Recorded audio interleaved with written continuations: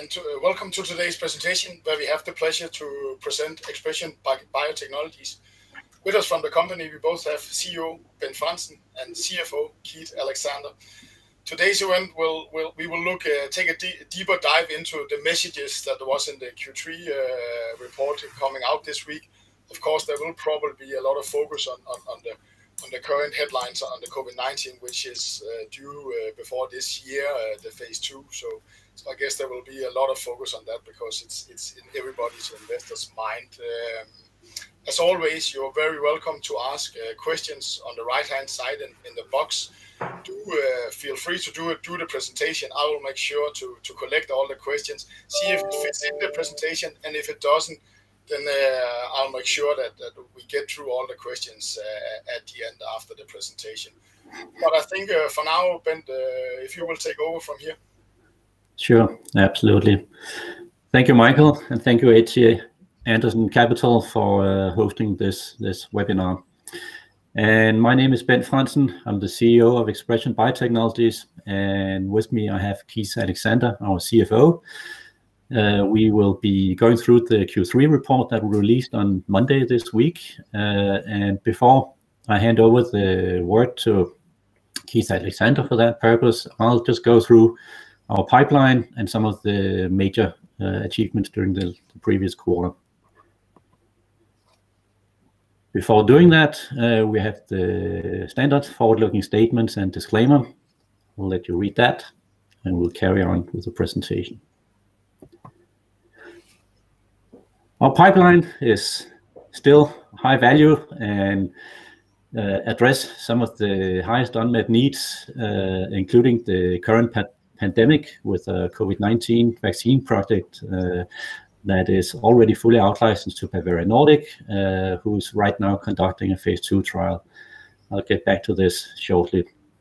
Furthermore, we have our breast cancer vaccine project, which we fully out-licensed in February this year and are on full speed ahead with our preclinical development, and hopefully within a few months can release a proof of concept in animals data on this. On the influenza and our malaria initiatives, we are progressing significantly as well. All of these projects are fully financed and partnered. When it comes to the breast cancer vaccine, this is 100% controlled by ExpreS2ion through the exclusive license from AdaptVac, which is our 34% owned joint venture.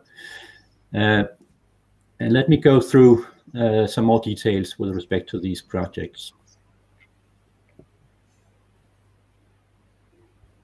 Highly interesting, we are in the COVID-19 vaccine field and are developing a vaccine which we say is probably the best vaccine around, especially when we look at the preclinical testing that we did last year. And we are now seeing clinical outcome, which emphasizes that we are on the right path.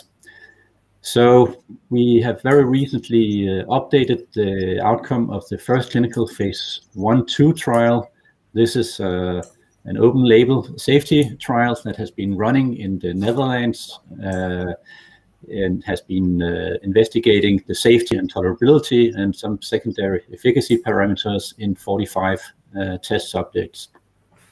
In August, we released the first data from the first doses from 6 to 25 microgram, also on the neutralizing antibodies, and saw a very encouraging level of neutralizing antibodies, which was significantly higher than what you see in human convalescent sera, i.e. from patients haven't been COVID-19 hit. Now we have just released here within the last week the additional data from the highest doses in the 50 and 70 microgram. And interestingly, we see a plateau of the immune response. So if you look at the right chart, you have a very nice dose response curve, and you see that on the 50 and 70 microgram doses, we have reached a plateau it's the level of neutralizing antibodies seem to be on par also with the 25 microgram level that we saw before. And that's good from the perspective of understanding the dose level requirements, that we are at a right level of dosing. And we can also argue that it's also good for manufacturing purposes, that we don't have to go higher in the doses than what we see here. And then I don't know what I should break into here, because I saw some confusion around when Bavarian talked about this on their conference call, that people were reading something negative into that you see a plateau on those doses, but and of course the study being designed, or the next one for 100. So I don't know whether you can clarify maybe why you don't see it as negative. In normal medicine, you don't want to see plateauing on higher doses, and maybe also on the phase the current phase program, which is running on 100, as I saw, and somebody talked about that might delay something. So I don't know whether you can clarify a little bit about your thoughts. I know it's not in your hand, but well, this is very positive to me, that we are reaching this plateau and see this level. It's good that we don't need a higher dose than what we see here. And I'm actually, in the next slide, I'll go into the details behind this, because there I will tell some more about the phase 2 trial, which is ongoing now, sponsored by Bavarian Nordic. This all relates to this fact, actually. Interestingly, also, I just want to mention also the right part of this chart, where you see strong cross-neutralization across variants, and also including the Delta variant. So all of this is super good. So let me move ahead. As you know, it's fully out-licensed to Bavarian Nordic, and Bavarian Nordic in August actually announced the initiation of phase 2 trial, and at the same time actually also that they've been granted 800 million Danish kroner from the Danish state to fund the phase 3 trial. So this slide is actually taken from Bavarian Nordic's Q3 report presentation on Friday last week, and you'll see there's been a slight update on the phase 2 design. It was actually set out to be tested in 150 test subjects who were seropositive with the 100 microgram dose. And now they have amended the trial, so they will look at 90 test subjects receiving the 100 microgram dose in this setup. And here there's actually been a full enrollment of all of the test subjects, meaning that, and Bavarian Nordic communicates that it's possible to see the data from this within a few weeks. Secondly, the amendment of this phase 2 trial is then that they're actually looking at the half the dose, the 50 microgram dose, in another arm of 90 test subjects. And here they are initiating this, and that will be conducted over the coming months. In addition to this, they will also look at a third arm, where 30 test subjects who have not had COVID-19 before, with seronegative, will be primed and have 2 doses on the 100 microgram level. So all this is going on as we speak. So I find this actually super exciting, that what we have seen from the first clinical phase 1/2 trial in terms of that plateau is good, that you don't necessarily need a 100 microgram dose. We'll see what that means here in the current ongoing phase 2 trial. It's good, and as I mentioned, from a manufacturing perspective, Bavarian Nordic may actually not need to produce that much to get the right efficacy level and long-term effect from this vaccine. And then, if I may ask just one question, on the data, and I'm not sure, did you see any class 3, grade 3 systemic adverse effect as you're seeing in the RNA vaccines? There was none of them even going up in the doses. So So that even if you had the high doses, if I understand you right, there was no of these grade 3 systemic adverse effect you are seeing with your big competitors, the RNA vaccine. Is that correct? That is absolutely correct. We have seen across all the doses in the phase 1/2 trial across 6 to 70 microgram, no serious adverse events, no adverse events of noteworthiness. And actually this is very encouraging, and also as stated from our principal investigator at the clinical site in the Netherlands, who has also been working with vaccines based on mRNA and other vaccine technologies. He has not seen a safety so safe. So that's actually quite cool. Going onwards on the breast cancer vaccine, we are progressing as we set out since we in-licensed this in February this year. We're continuing the preclinical development, and in this quarter we have initiated the animal proof of concept study in collaboration with University of Bologna in Italy, who has these state-of-the-art animal models in the cancer field. Furthermore, on the manufacturing side, we have established the process so we can actually transfer this to a contract manufacturing organization. So that's also another important step. In this quarter, Q4, we are of course continuing with the proof of concept study, and as soon as possible, early 2022, we expect to be able to announce the headline results from these proof of concept in animal studies. At that point in time, we will also be able to transfer our manufacturing process to a selected clinical manufacturing organization, and we will also be selecting a clinical research organization. So during 2022, it's of course important for us to progress towards the first clinical trial, which will take place in 2023. And before the end of 2022 or early 2023, we expect to file the clinical trial application. So we're progressing as planned.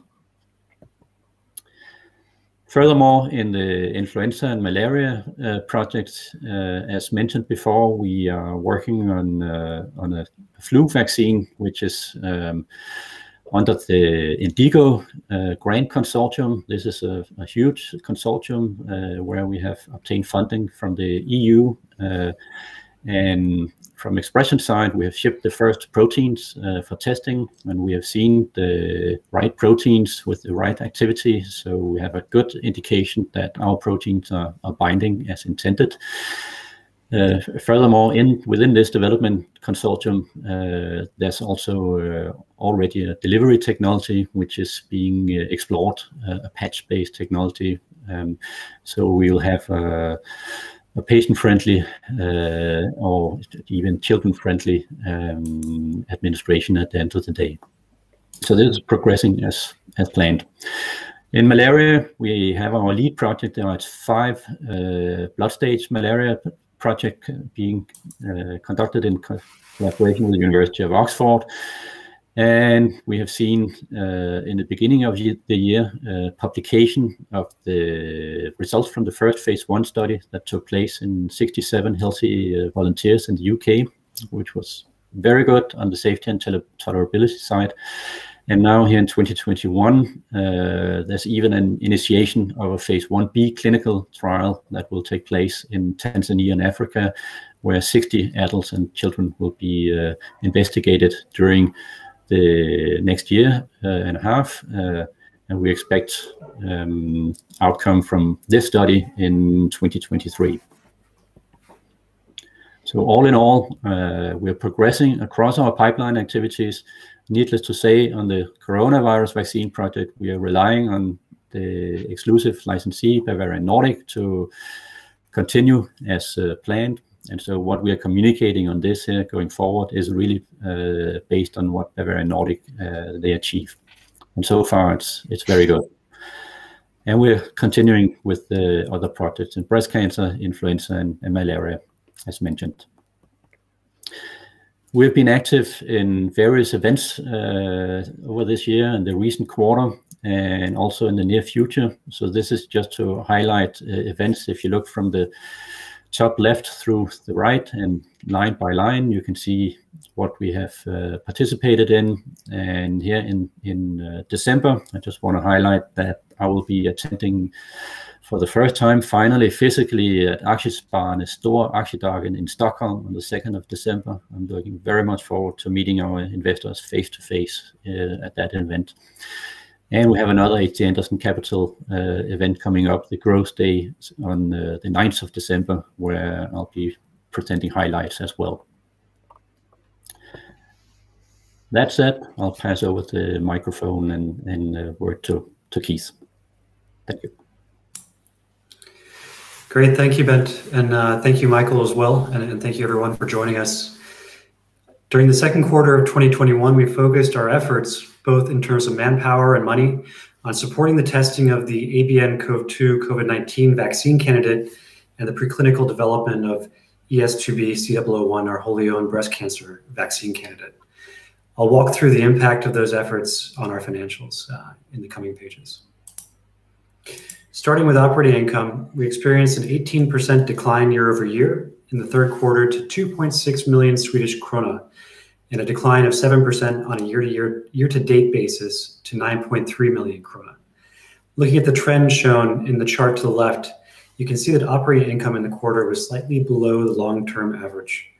In the middle chart, we focus on net sales, which reflect revenue from projects, licenses, and our web shop. You can see the net sales in the quarter were in line with the long-term average.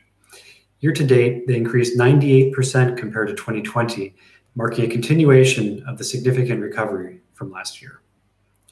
They benefited from follow-on projects related to the development of the COVID-19 vaccine, strong royalties from licensed products, and direct sales of ExpreS2ion-produced proteins. In the chart to the right, we show the other component of operating income, which is essentially grant-related income. As a reminder, in 2020, we received a significant amount of grant income from the COVID-19 project. On the topic of income looking forward, I'd like to comment on what is on everyone's minds, potential proceeds from the COVID-19 vaccine. While we can't comment further on the actual size of the proceeds, we would like to provide some additional color about the timing. Before I start, I want to emphasize that the product is still undergoing trials, so there's no certainty that we will receive these proceeds, and that the timing is based on what Bavarian Nordic has communicated. Starting in late 2022 or early 2023, we would expect to receive a very small approval submission related milestone payment. In 2023, assuming the vaccine is on the market, we would start to receive sales milestone payments, which in total can be up to approximately 2 million euros, and sales royalties, which are a lower double-digit percentage of AdaptVac royalties. Beyond that point, we can continue to receive any remaining sales milestone payments and ongoing sales royalties. Larger milestone payments and royalties will also accumulate during this period at our 34% owned joint venture, AdaptVac, and could become quite valuable. We are aware of that value and will consider ways to monetize it. At this point, though, it is too early to discuss exactly how that will happen.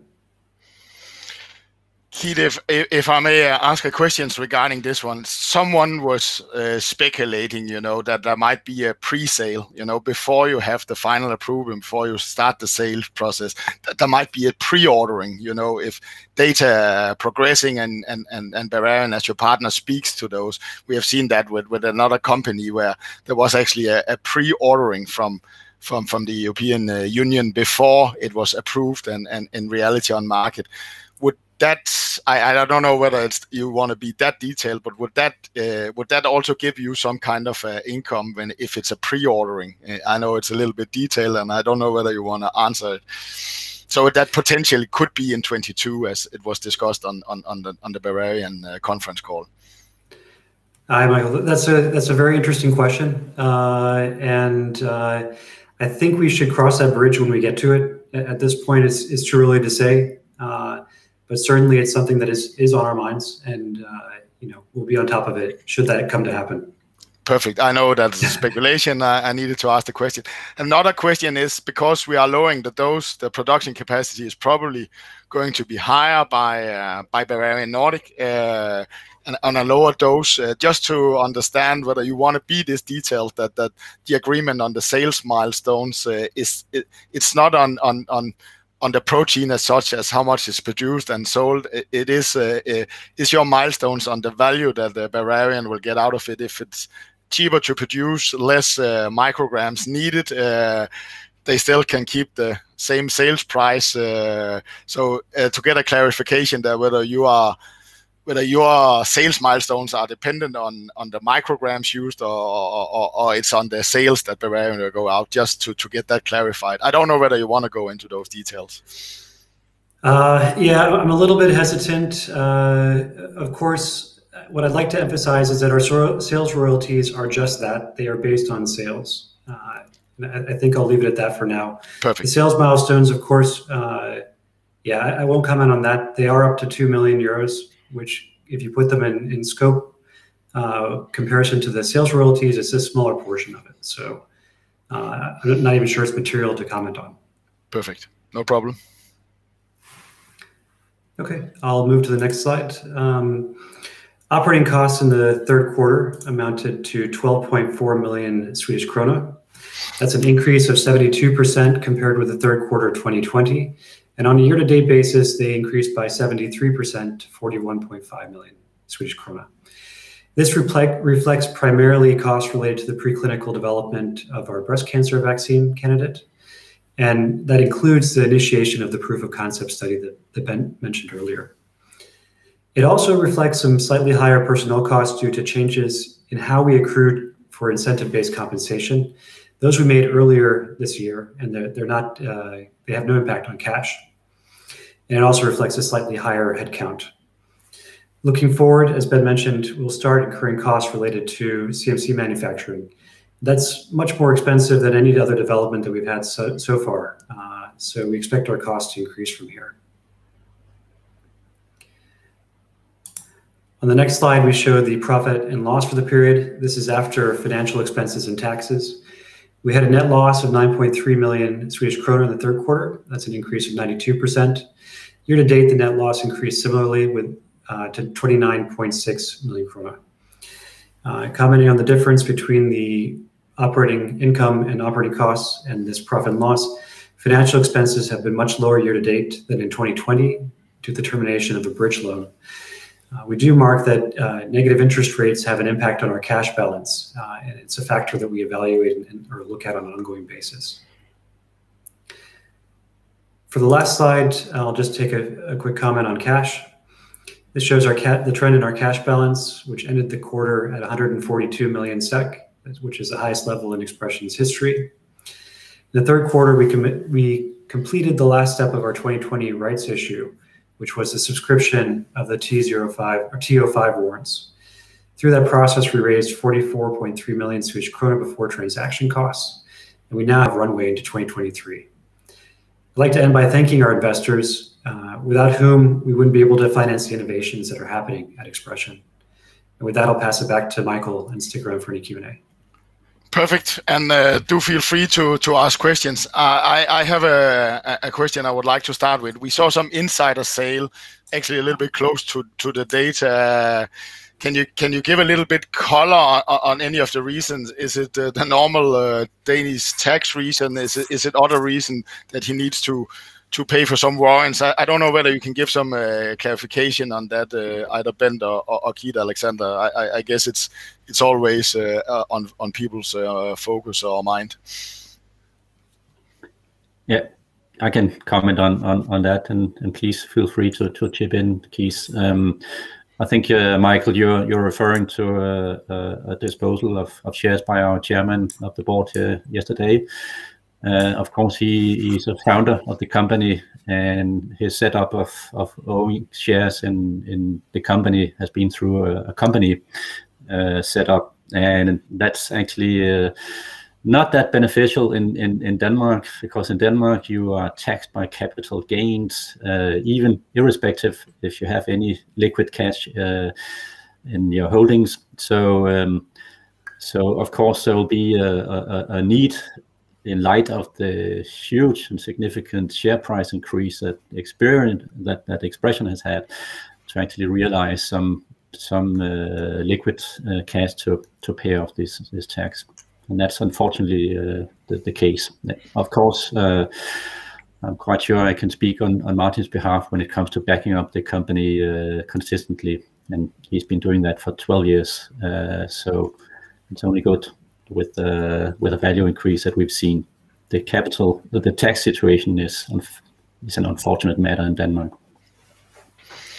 Yes, so the unfortunate situation we are seeing in Denmark when people are holding it in companies that they need sometimes to liquefy to pay current tax bills. So that's nice to have that.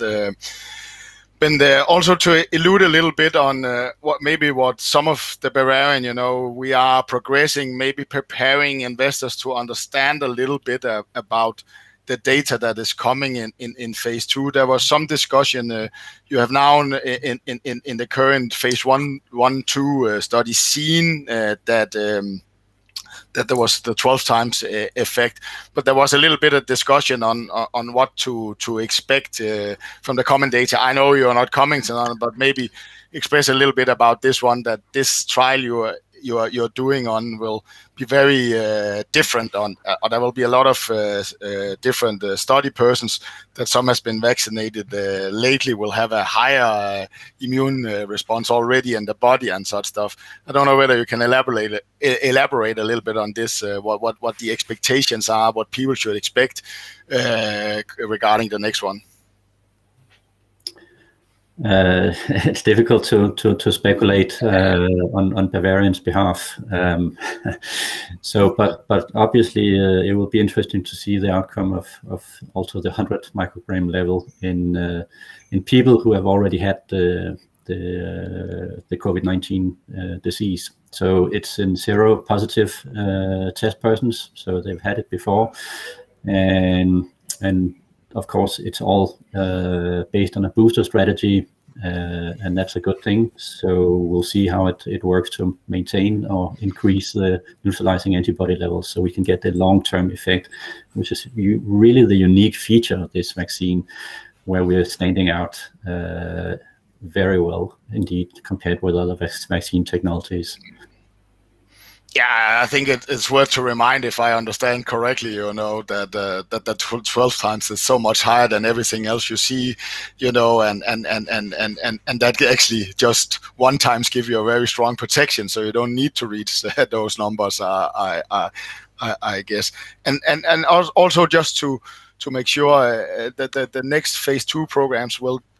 Is there something about the differences of the strings also? Will there be some data also covering that? Is there something underlying there? I'm not quite sure.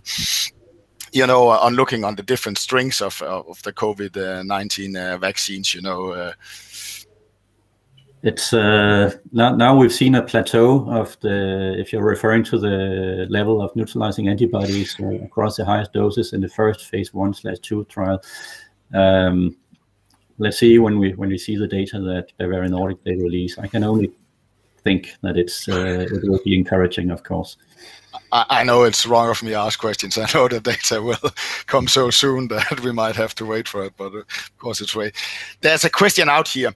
Do we have any thoughts on merging with AdaptVac, this your partner there, to get some kind of synergies between ExpreS2ion and AdaptVac? I don't know whether that's possible even, but can you give some thoughts about that one? It seems like it's a strong technology partner and such one. Could you get some synergies out of this if you would merge, or if it's even possible with the setup you have right now? Well, from a technological perspective, it's made very good sense to combine the ExpreS2ion's protein production technology with the virus-like particle technology that AdaptVac holds. And that combination is the basis of our 2 projects, namely for the COVID-19 vaccine and for the cancer vaccine. I would rather respond on high-level strategic perspective that we are always looking into ways of increasing our value through collaborations in all kinds of manners. So it's on our plate, but I can't comment specifically on that. No problem. I know it was speculation. And there's a question here. Are you working on a new price target from Analyseguiden? I'm guessing that are you in collaboration with doing something with those right now? Ben, shall I take this one? Sure. Yeah, I just want to be very clear that when it comes to price targets, those come from the research analysts. We're not involved in the valuation or price targets that they issue. We do, of course, fact check what they would like us to fact check, but it doesn't have to do with valuation. I think if you want to think about price targets, though, they make it pretty clear in the reports, both Analyseguiden and Pareto, what the key drivers are. So if you read them closely and see what they are, then you'll have a pretty good idea of what could cause them to change. But I won't comment further than that. No, I understand that it was maybe more a question whether you were working together with them. No, I think it was a question trying to see if there was something. Perfect answer. Yeah. And then, of course, there's a question here, and again, goes a little bit back to the technicalities on your royalties and such stuff. The Bavarian has struck a deal with the Danish government, meaning that they fund them, but on certain levels, they will pay back that money depending on the sales development. So there's a question here, just whether you want to go into those details, whether it's you get it on the sales or you get it on the sales deducted from the payment back from the Danish state. So that is the question. You know, will you get from the total sales, or is there also something in your agreement that will deduct what they need to pay back to the Danish states if certain criteria is met? Sorry. Well, I can respond to that. The agreement is between AdaptVac and Bavarian Nordic, and to my understanding, it's based on sales royalties, and there's no amendment to that due to that state funding. No. Perfect. That was as clear as we could get. There's a question here: if your COVID vaccine stays best in class in phase 3, could an emergency use be applied? This is what what we were talking a little bit about also on the Bavarian. This possibility, pre-orders and emergency use. Any of your thoughts on that, Bent? I'll refer to the statements from Bavarian Nordic. It may be possible in a late stage of the phase 3 trial. So that may be an opportunity. Yeah, perfect. I don't think we have more questions. I also know you guys are very busy, so thank you for taking us through these steps. I can maybe recommend that people listen to the Bavarian conference calls. They were very upbeat and positive, and a lot of questions which I know you, Ben, for reasons cannot answer, was actually maybe answered not directly by them, but indicating there. So it could be a good idea to read through or listen to that conference call from Bavarian from last Friday. So just from me, a small tip. But thank you, Keith. Thank you, Ben, and thank you for the audience for listening in here today. And have a nice day. Thank you, Michael. Thank you, everyone. Thank you. Bye.